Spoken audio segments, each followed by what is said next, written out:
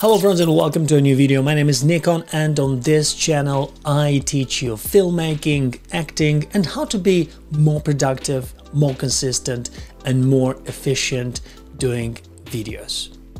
Today we're going to talk about one thing that I can't live without is a docking station, and one of the best docking station, one of the slickest and the most beautiful is the one from Brydge.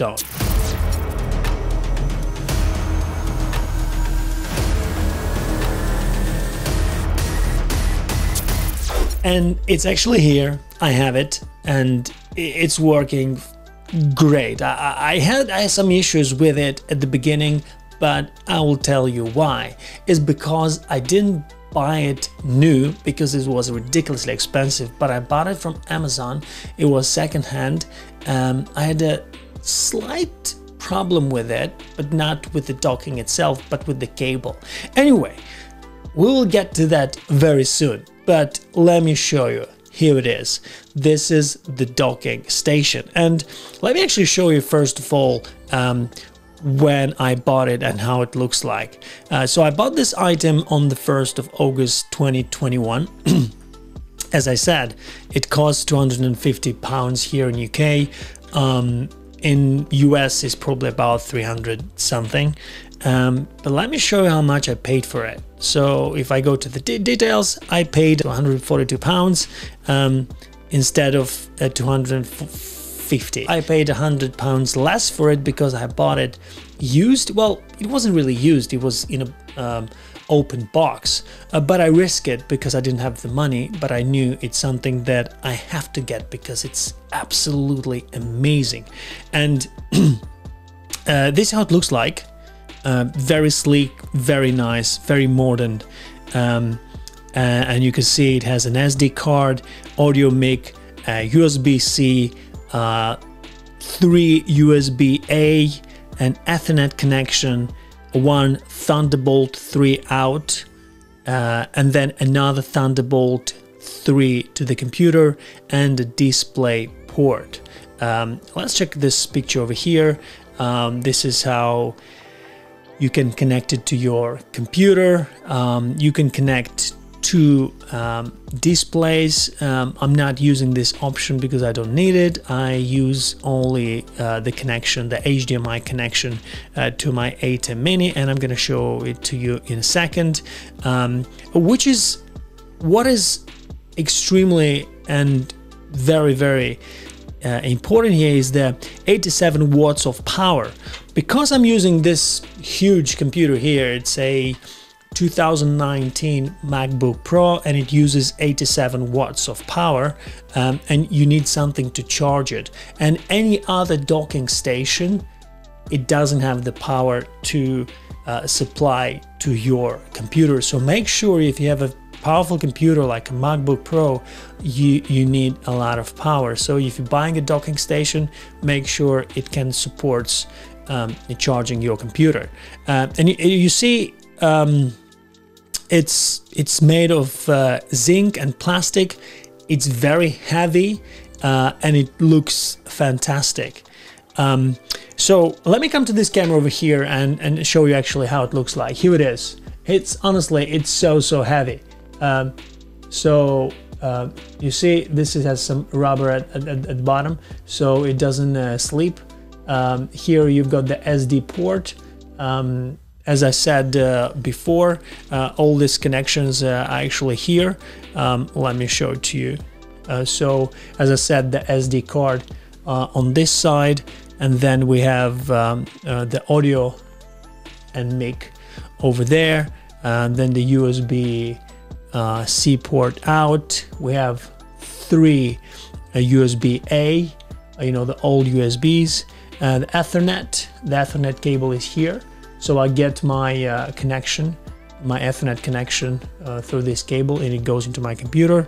Thunderbolt 3, another Thunderbolt 3.1. The one that goes to the computer is a Thunderbolt 3.1 connection. Is super fast. It's absolutely incredible. And as I said, this is the monitor out, but I'm not using it because I'm using my my laptop. But if I'll use an external monitor, I'll just have to, you know, put the connection here, and everything that's in here, all these ports here, you've got the connection out on this cable over here. Let me show you. You see where the computer is? Just over there. And this connection goes into my computer, just here. You see? And you know, but realize how many cables are here. It's insane. Look how many cables. 1, 2, 3, 4, 5, 6, and I could connect even more. It's 11 ports. Imagine like 11 connections. Here I could have 11 connections, and all these 11 connections are connected to one cable, one USB-C, this one here.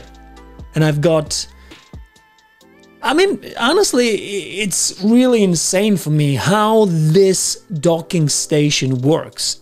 It's incredible. I've used a few in the past that were much smaller. It's either the HDMI wasn't working, it's either it didn't charge my computer properly, the connection was always interrupting, but this so far is the best docking station that I've used, and it's so reliable. Never had any issues with it, apart, as I told you before, apart the cable that came with it. I had some issue. It didn't supported the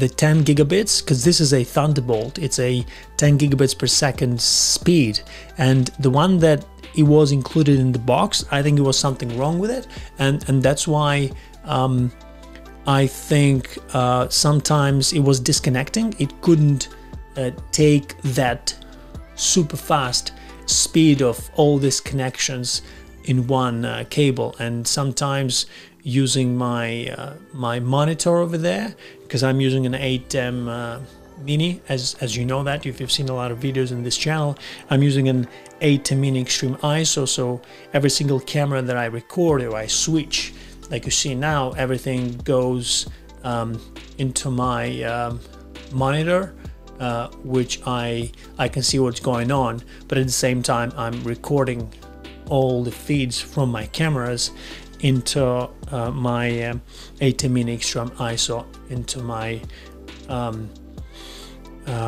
USB flash drive. So basically this is it. Honestly, I totally recommend you buy. If you need a docking station, this is so reliable. As I said, it's Stone Pro from Brydge, Stone Brydge. This is how it's called. I'll put the link into the description so you can check it for yourself. It's called Brydge Stone Pro Docking Station, Thunderbolt 3, 87 watts, dual display, 4K 60 Hz, USB 3.1 generation. It works for Mac OS as well as Windows computers. But honestly, guys, I mean, if you really want to invest, and if you have a lot of cables, and if you care about you know, cable management, if you have a clean deck space, then yeah, this is the best. Honestly, a credit to Peter Lindgren, my friend from Sweden. He has a beautiful a studio at home, and his cable management is absolute perfection. And this is actually, he recommended me this docking station, and since then I'm so happy with it, and I'm recommending it to all my friends. It works perfectly. It's so reliable, and if you get it from Amazon, you can get actually a I think it's 1 month returns. So you have to check it, and you have to make sure that you use it to the best, and put as many cables in there as possible and test it to see if the cables that comes with it can sustain that speed. Because as I said, from my experience, I had some issues with the cable, but I was worried that it's something wrong with the docking station. But no, I changed the cable, I bought another cable, and since then it works absolutely fine. So yeah, guys, I hope you really enjoyed this video, and if you did, don't forget, give it a thumbs up. It really helps this channel and it motivates me to make more videos and get them better and better for you. I'll see you in the next one, and take care of yourself and happy creation. Cheers. Bye bye.